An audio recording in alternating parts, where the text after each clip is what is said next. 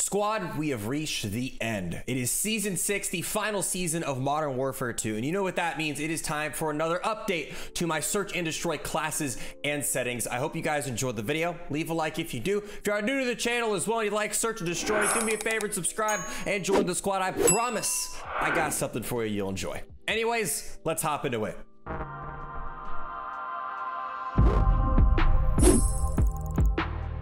I say this in every class in a video, and I'm going to say it one last time for Modern Warfare 2. What works for me may not work for you. I am an aggressive search and destroy player who plays on keyboard and mouse, and my class setups are set up to match my playstyle while accommodating the search and destroy meta. So, if there's any class setup that you're looking at and you're going, oh my god, this is terrible, he's a moron, that's fine. Just don't use it.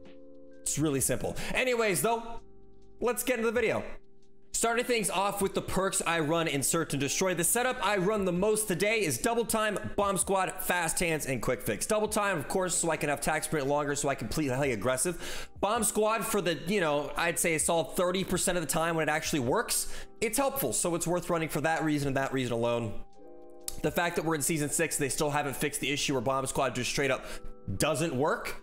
I don't know. I don't understand. If anyone, what's up with that? Anyways, though, bomb squad is still helpful when it works 30% of the time. Fast hands because I like to reload my weapons faster, use my equipment faster, etc. I also think that another phenomenal option is restock. I used to run restock all the time, and then I switched over to fast hands because I keep running into this issue where I'll have my knife out and I'll try to swap to my weapon, and it won't swap to my weapon. If you know what I mean, then you know what I mean. But yeah, fast hands kind of gets rid of that. It doesn't happen to me nearly as often when I run fast hands, and being able to reload quicker has helped me out in rushes, so I've started running fast hands over restock really for that reason, literally because of the stupid not swap weapon glitch. But I grew to like fast hands. Restock I also think is a phenomenal option as well. Now moving on to my ultimate perk, there's a lot of good options for ultimate perks. My personal favorite is of course quick fix, and then in some scenarios I swap over to ghost. Ghost is very good to run, especially if you're a solo player like myself, but at the same time, quick fix when you're playing aggressive, there is nothing better than being able to heal after every kill. Plus there's the whole thing where now if you hold the bomb, or if you're planning or defusing the bomb, if you get shot at, you instantly heal with quick fix. So having that added on top of being able to instantly regen after every kill just makes quick fix by far the best option for search and destroy. And staying off the UAVs is nice, but it's not as nice as quick fix is now, especially if you can play on offense with the bomb and basically be invincible as long as you're holding it. As far as the other ultimate perks go, overclock, another good option to get that dead silence as quick as humanly possible. Survivor, to use this, you're a bitch. Blind eye, nothing wrong with it, but nothing really great about it either. It does give you that whole UAV ping thing, which is kind of helpful, but you can sound horse so well in this game, you really don't need it in my opinion. And then high alert, don't use this. Just don't. I say this in every video, and every day I have people commenting saying, high alert has saved my butt over and over again. I know, that's what high alert's meant to do. It's meant to save your butt, but that's the problem. If you get used to high alert saving your butt, you'll never learn and grow the game sense to understand where that guy is before high alert has to save your butt. So don't use it. Instead, learn from your mistakes. Lethals and tacticals. The flash and frag grenade are by far the two best options in this game. I swap out frags sometimes for drill charges, semtexes, or thermites, all for one reason. Riot shields suck and they drive me crazy. So I'm typically swapping to a thermite for them, sometimes drill charge, sometimes. It just depends on how I'm feeling, what map I'm playing on. But usually it's a frag or thermite for me in my classes. You guys know I love my spawn nades. And if you don't know I love my spawn nades, I have rush route videos covering just about every single map in this game. And I will link the playlist in the description. And included within those routes are my spawn nades, which consistently get me a lot of kills. So if you want to check out those rush route videos, they're linked in the description.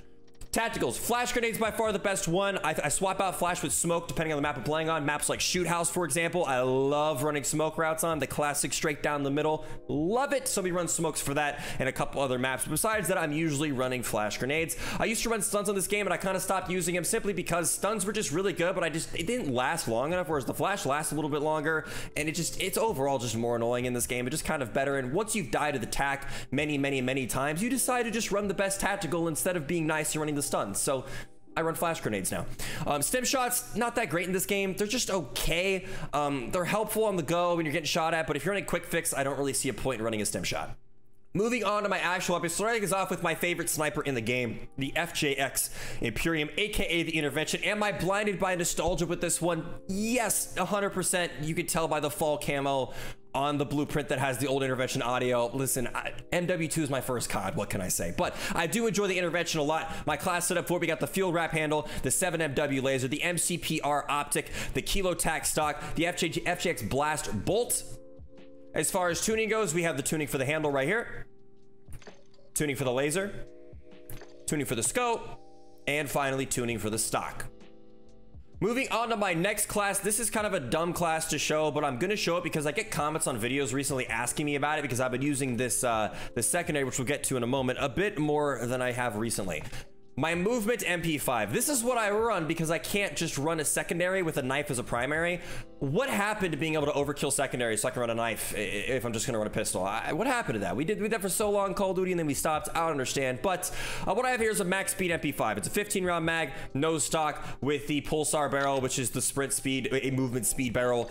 So I run that so that if I can't run a knife secondary for rushing, this is as close as I can get to being able to run fast. I have less tac sprint, but the MP5 moves really fast, so it just about matches the rush route timings if you're trying to rush and go pistol only. Moving on to that secondary, I talked about with the F-Tac Siege, aka the Tommy gun with the new blueprint they added. I've been enjoying this weapon a lot since that new blueprint came out, and it really is a dumb pistol. Like, this shouldn't be a pistol. They should have just made this an SMG. I understand the ammo type and everything. It's technically a handgun, but like, it's a fucking SMG. Okay, listen. Treyarch made it an SMG in Cold War. We can just make it an SMG in this game too. All right. But anyways, I'm not going to complain. I like having a pocket SMG sometimes. Class setup: we have the 72 round drum, of course. We have the Rebel underbarrel, the Super Tac barrel, we have the Siege wire stock, and the 160 grip. Tuning for the grip right here, tuning for the stock, tuning for the underbarrel, and finally tuning for the barrel. The Lockwood 300. Did you really think I wasn't gonna put that in this video? They broke the shit out of this gun in the last update, and it's hilarious. Like, they really just don't care with Season 6. It's so much fun to use. Anyways, though, class setup, we have got the Buck Pro guard, we've got the choke, the V1.3 muzzle specifically, and then we've got the 812 barrel and the sweet spot stock. And of course, to end it off, we have the dual trigger. Tuning for the dual trigger right here, tuning for the guard, tuning for the choke, tuning for the barrel, and finally tuning for the stock.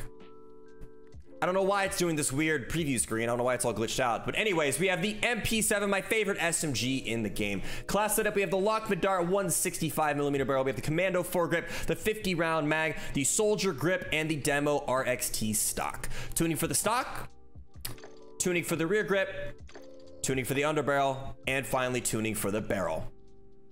Moving on to all reliable, we have the M4, which stays being the most slept on gun in the game because I still kind of think it's better than the TAC, just a little bit. I don't know, the TAC's really annoying and overused and very good, but the M4 is right up there with it, and I stand by that. I love the M4. Anyways, class setup, we have got the High Tower 20-inch barrel, the Commando foregrip, the 45 round mag, the X10 grip, and the Ravage stock. Tuning for the stock right here, tuning for the rear grip, tuning for the underbarrel, and finally tuning for the barrel. Next up, we have the TAC 56 Killer, aka my favorite weapon in Modern Warfare 2, the AK-74U. Class setup, we have the Echoless 80 muzzle, the F-Tac Tiger grip underbarrel, the overpressured rounds because I'm an asshole, and then we have the True Tac rear grip and the stock, which I don't know how to pronounce that, so I'm just gonna call it stock. Tuning right here, rear grip, the overpressured rounds, the underbarrel, and the muzzle. Moving on to the CR56 AMAX, aka the TR76 Geist, which is by far the AMAX in Modern Warfare 2. It's a 3-shot kill. It has the 10 round and 1-shot mag you can put on it too. It's basically an AMAX. It just looks like a Ram 7. I love it though. It is the TAC 56 Rivalry. It's a great gun. Give it a try. We've got the Shark Fin underbarrel, the TY-LR8 muzzle, the Cronin Mini dot optic, the Expedite grip pad stock, and the hard top comb. Tuning for the comb, tuning for the stock, tuning for the optic, tuning for the underbarrel, and finally tuning for the muzzle. Next up, we have the Cast-Off 762, aka the AK-47. Phenomenal gun, very underrated, has the damage that is arguably stronger than the TAC 56s. It's a great weapon. Give it a try if you haven't already in Season 6. You know, surely we're all getting bored of the TAC, right? I hope. Please don't use the TAC as soon as you hit level 2 in Modern Warfare 3. Thank you. All right, class setup. We've got the 40-round mag, the 7.62 high velocity, the commando foregrip, the broadside stock, and the true tack rear grip. Tuning for the grip goes right here. Tuning for the ammo. Tuning for the underbarrel. And finally, tuning for the stock. The Lockman sub, aka the MP5, another phenomenal SMG, the classic, the old reliable SMG, you might say. We have the 40-round mag. We've got the high velocity rounds, which were recently added to the game and are a phenomenal addition to this weapon. If you don't run them, you definitely should be. We've got the Merc foregrip underbarrel, the M12 sub barrel, and finally the Lockman TSG-10 rear grip. Tuning for the grip right here. Tuning for the ammo. Tuning for the underbarrel, and finally tuning for the barrel. Well, we finally made it to this weapon, the TAC 56, the bane of my existence. I hate this gun, but it is a phenomenal assault rifle, and if you use it, I don't really blame you. And if you're going to use it, you might as well have the right class setup. Class setup, we have the Commando foregrip, the Komodo heavy muzzle, the 17.5-inch Tundra barrel, the X-Line Pro stock, and the Demo clean shot grip. Tuning for the grip, tuning for the Commando foregrip, tuning for the muzzle, tuning for the barrel, and finally tuning for the stock. Moving on to kill streaks in Search and Destroy. They're not that great in this game, so it's not that big of a deal. My personal preferences as of late have been the UAV, the VTOL jet, and the chopper gunner. I also sometimes swap out the VTOL, the chopper for the advanced UAV or the Overwatch Helo. I kind of play around in that area for the most part. Overall, you can't really go wrong. Kill streaks aren't that crazy in this game, but they are nice to use when you do get them. Moving on to my settings, I say this in every class setup video, and I'll say it again. I don't believe in the whole there is one right sensitivity or one wrong sensitivity or blah, blah, blah, blah, blah. I run what feels right for me, and I think you should do the same, but I get asked all the time about my settings, so what I'm gonna do is I'm just gonna turn off the face cam, turn off the mic, and I'm just gonna scroll through all of them, my graphic settings, my controller settings for when I do use it on this game, etc. I'm gonna go through everything, so if there's anything you wanna look at and check out just to see what I run, it'll be here for you. For the mouse and keyboard players, I play on 800 DPI. Anyways, I'm just gonna mute up. We'll go through the settings right now.